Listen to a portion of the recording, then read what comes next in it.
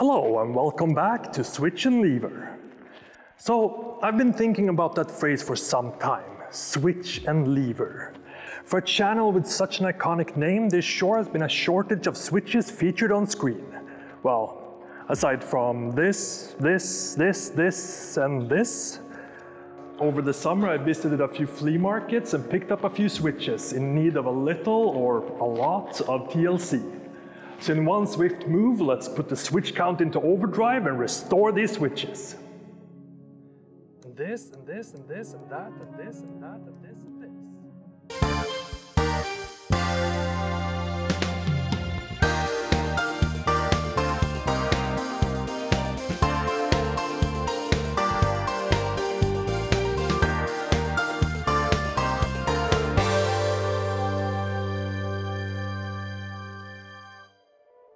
First things first, how do we even know any of these switches are worth restoring?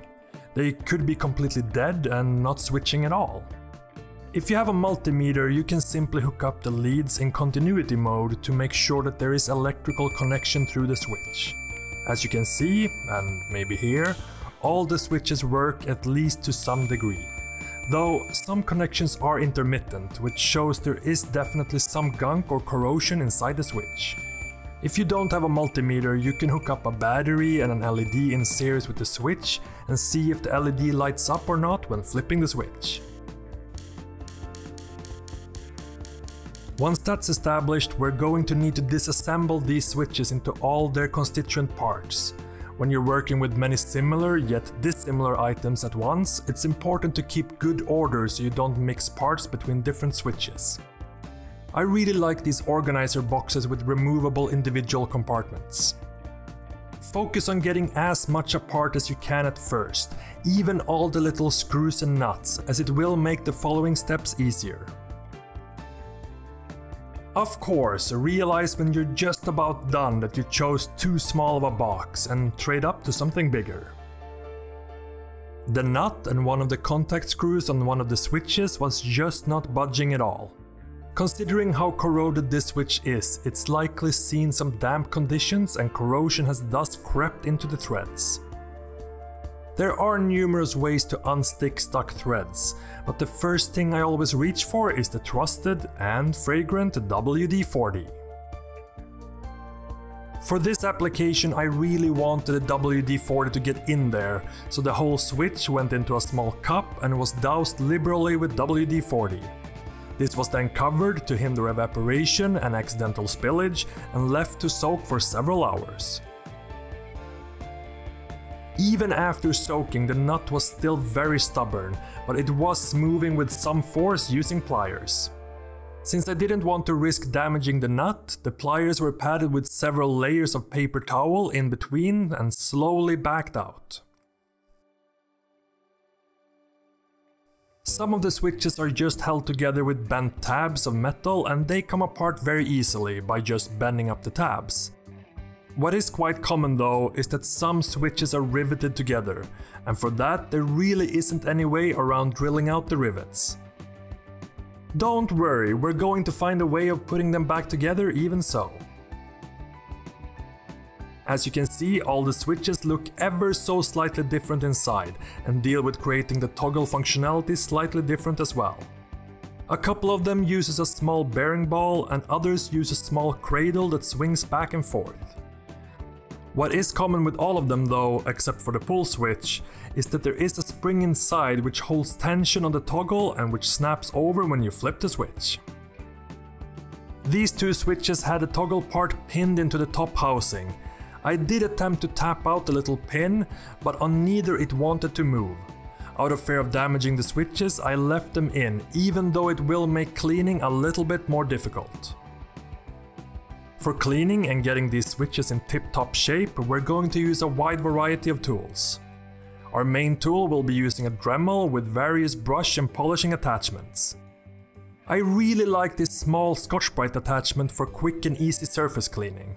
It's exactly like a Scotch-Brite pad, but in a handy Dremel form factor. For polishing, we'll use one of my favorite compounds, Autosol Metal Polish, which is great for getting a high shine on a wide variety of materials. To clean out all the gunk inside the switches, we'll use some contact cleaner and Q-tips. This is mostly isopropyl alcohol in a spray can, so by all means you can just use alcohol as well. The important part is that it cleans without leaving any coating or residue behind. Since a lot of these parts are small and difficult to hold, and we are going to use a rotary tool to work on them, it can help a lot to have a small hand vise to hold the parts when working. This small one I picked up at an antiques tool market, and it quickly became one of my favorite tools. The reason I'm using a brass bristle attachment to clean with is because the brass is softer than the material it cleans. It will eat away rust and dirt, no problem, but the underlying steel surface will be mostly left alone. You do not need to apply a lot of pressure here, let the bristles work for you. It's really nice to see it almost just magically melt the corrosion away, leaving clean base metal underneath. You can really see the difference from one side to another on the parts as I'm working on them.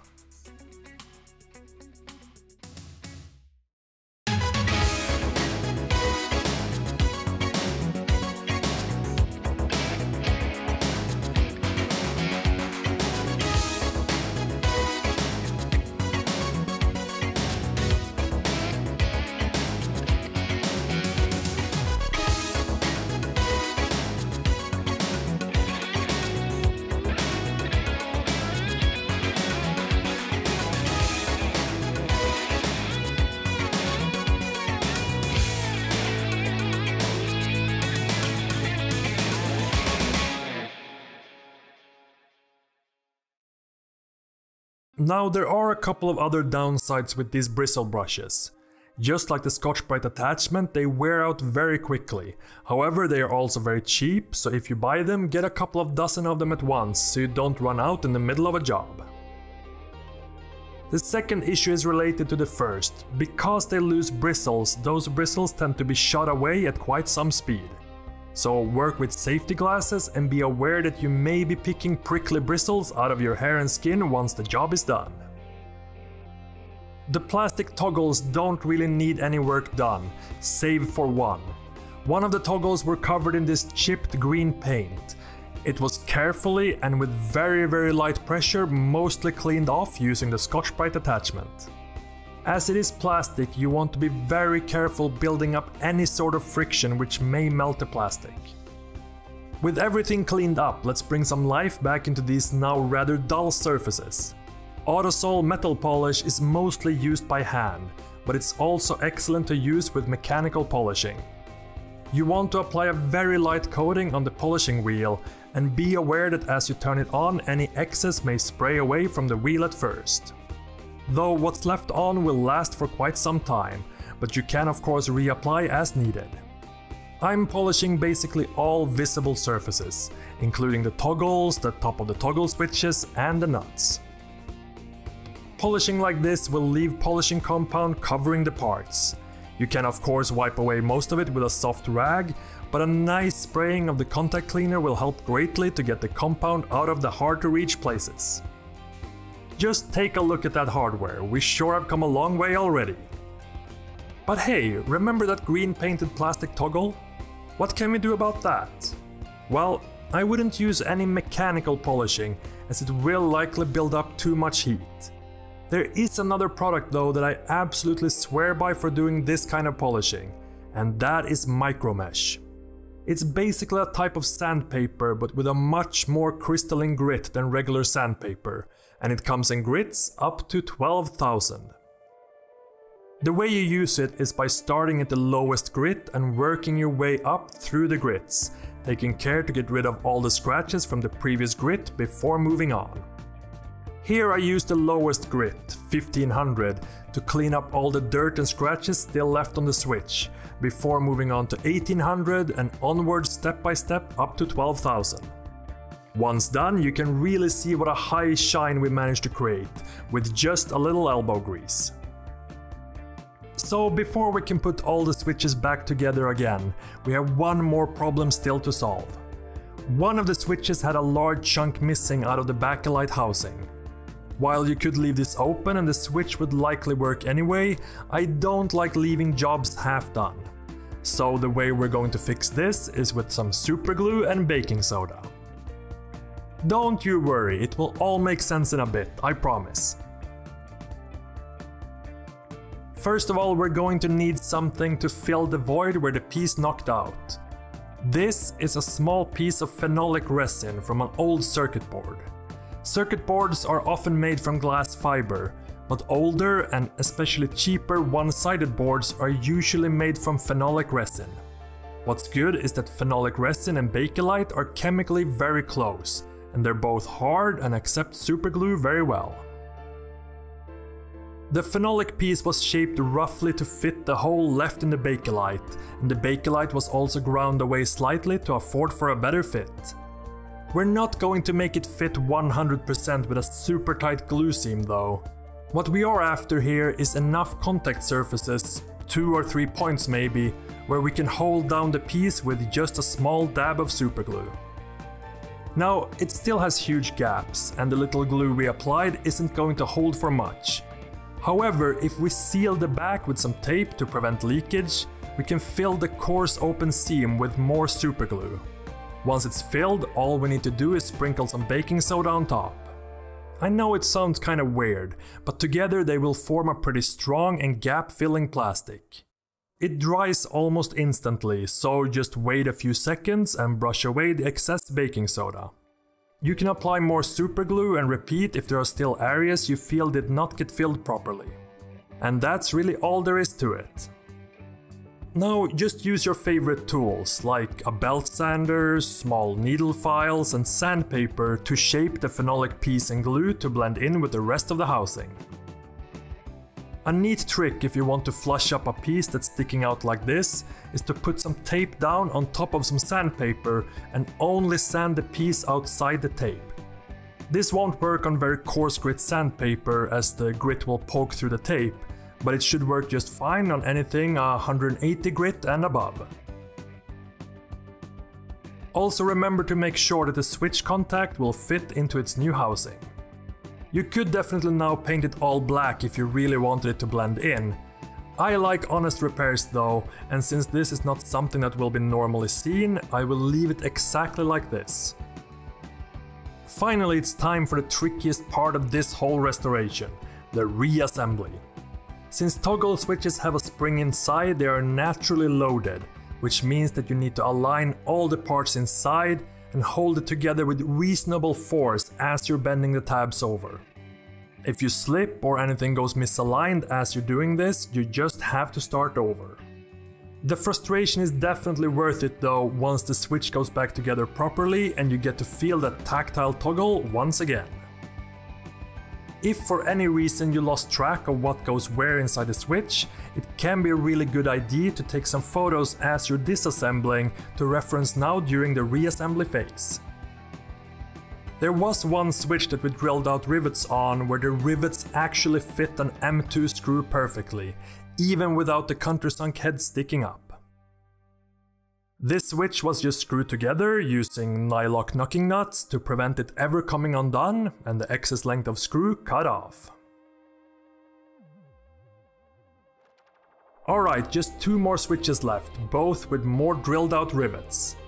Unfortunately, we cannot use the same method as on the previous switch, but we can do something else.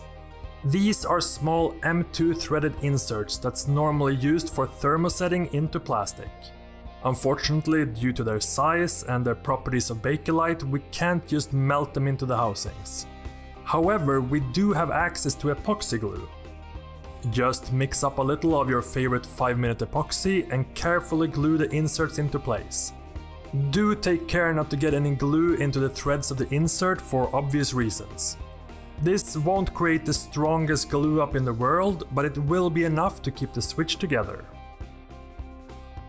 While the glue cures, we can turn our attention to the top plate of the switches. Since we want our screw heads to sit flush with the plate, we need to countersink the holes slightly. Just use a drill bit and carefully create a countersink. As the material is thin, you want to go slow and make sure you're not accidentally creating a hole that's too big for the screw. Once the epoxy is fully cured, we can finally reassemble our last 2 switches. It's nothing more special than what we did before, except that now we're inserting screws as we're holding everything together rather than crimping tabs. While these switches are all panel mount switches, there is no reason why you couldn't interface them with circuit boards and digital technology. Like this LED badge celebrating the 5th year anniversary of PCBWay. PCBWay is a great online service if you're ever in need of circuit boards. Why mess around with complicated layouts on breadboards which more resemble tangled Christmas lights than any sort of circuit when you can order custom-made circuit boards for cheap from PCBWay? These are some boards I recently had made up for an upcoming project. Just look at their colorful awesomeness.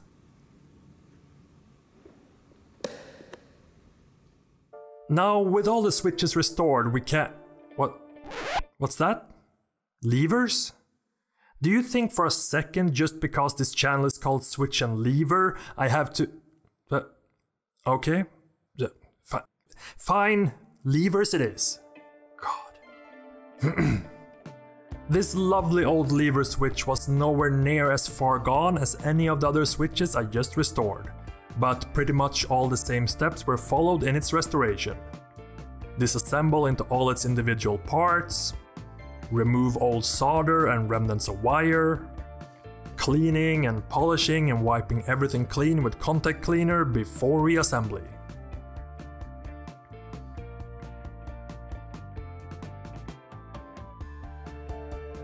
Happy? Do you like that?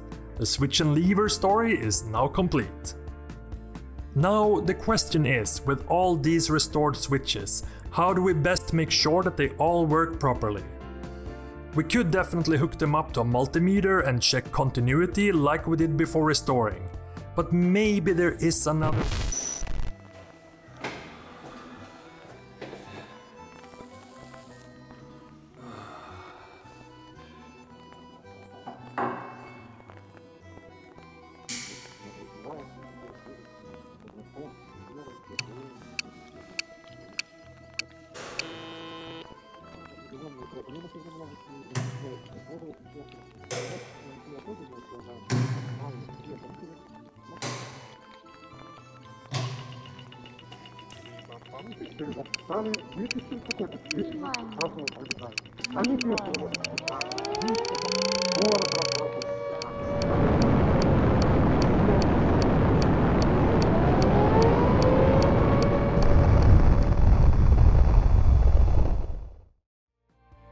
I hope you enjoyed this very on-point episode from Switch and Lever.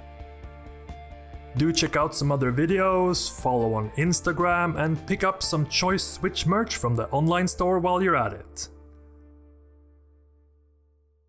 Until next time!